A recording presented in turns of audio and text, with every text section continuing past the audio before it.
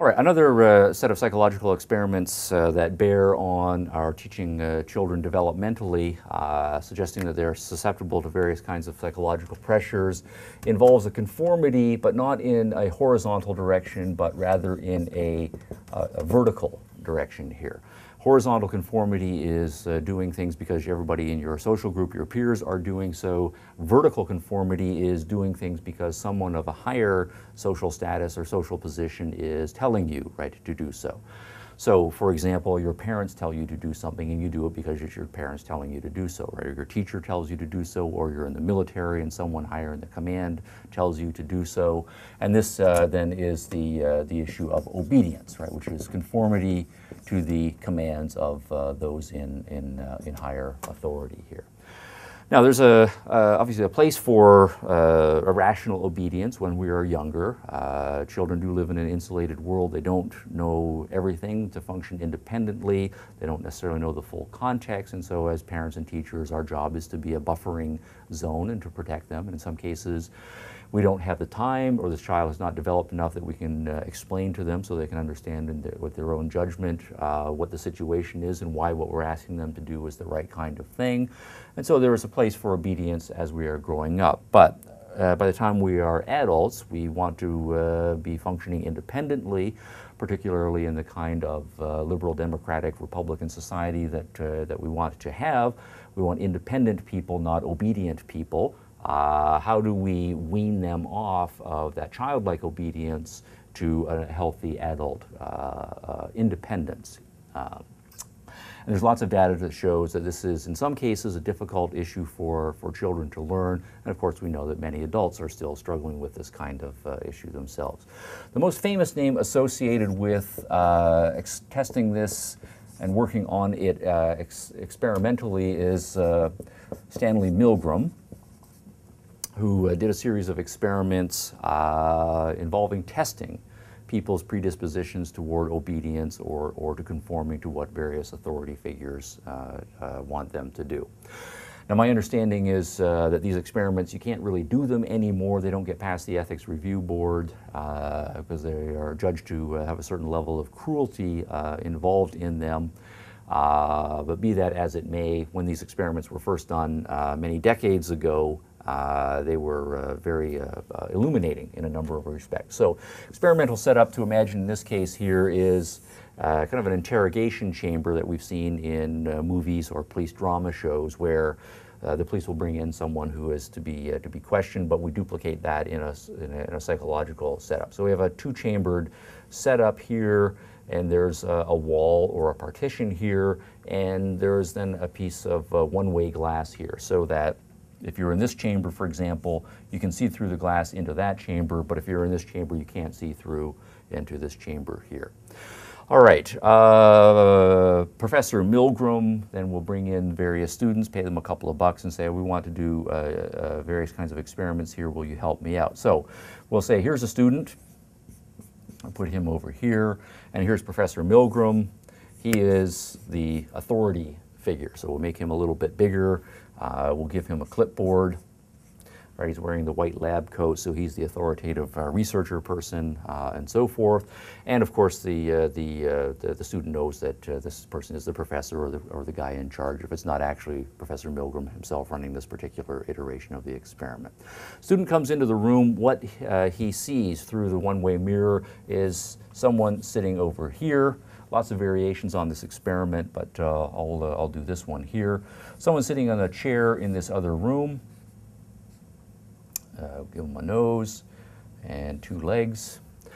I'll switch colors here briefly. What this person has is various electrodes attached to sensitive points right on his body. I don't know how personal we want to get here with these electrodes, but there are a number of them. And they all come in here, and they come into this room. And then in this room, where the student is placed, there is a machine. Okay. And on the machine, there will be, say, a big dial. And below it, it will say voltage, and will indicate, right, a range of voltages that are possible here.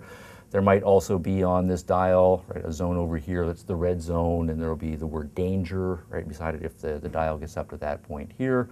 And then we need some sort of lever, say. And what we tell the student is we want you, the student, to operate this machine in conjunction with the professor authority figure here. And the cover story that we tell the student is what we want to do is test people's ability to concentrate for longer periods of time and whether administering mild amount of pain improves people's concentration and then their performance on various kinds of tasks. So what I'm going to do is I've got my clipboard here, so I'm going to ask this guy a series of questions. And if he starts getting a series of questions wrong systematically, I want to give him a mild electrical shock to see whether that improves the guy's concentration, see whether he performs better on the test. So, student says, okay, that's fine, that sounds interesting. And so I start reading a bunch of questions here. So I say, who was the author of Romeo and Juliet? And the guy says, Shakespeare. What is 7 times 6? And the guy says 42. When did World War I end? 1918. So we go on in this vein, and this guy gets most of the questions right. Occasionally you might get a question wrong. And then Professor Milgram asks this guy a question, he gets the answer wrong, asks him another question, the guy's gotten 2 questions wrong in a row. Professor Milgram says to the student, okay, please administer a shock. What does the student do? Vast majority of students in this circumstance, experimental setup, will turn the machine on, administer a shock to this person. Now, as it happens, this person is not really hooked up to this machine. This person is an actor hired by Professor Milgram, working with Professor Milgram to simulate being in pain when shocks are delivered to him, and at prearranged times the person is intentionally going to give wrong answers 2 or 3 times in a row. And what we're really interested in is what will this student do when he is asked to deliberately inflict pain on another human being because an authority figure told him to do so. And the initial data seems to be, and there's lots of experiments done that back this up, is that most students, most of the time in the early stages, will go right ahead and administer an electrical shock, or what they think is an electrical shock, to that test subject over there. Now, the next variations on the experiment then are to say, okay, this guy then gets the shock, his performance improves, he gets a whole bunch of right answers for the next little while, but then at a prearranged time he gets another answer wrong, he gets another answer wrong, he gets another answer wrong. Professor Milgram then says, well, I think what I want to do is I want to turn the voltage up a little bit here to see whether just a slightly higher amount of pain will improve his performance here. And so this guy then gets another question wrong. Professor Milgram says, please zap him. All right, he didn't say zap them, but you get the idea. Students, again, majority of them, okay, fine, zap them. Now in this case, the voltage is supposed to be higher, so this guy might whimper a little bit or yelp, right, a little bit. We carry on running the experiment, turning the voltage up right on occasion. This person might start crying. This person might start saying, please stop, I'm in great discomfort, or I don't want to continue. And there still are a significant, or still is rather a significant minority of students who will continue to administer shock even when this person is in obvious distress and so on.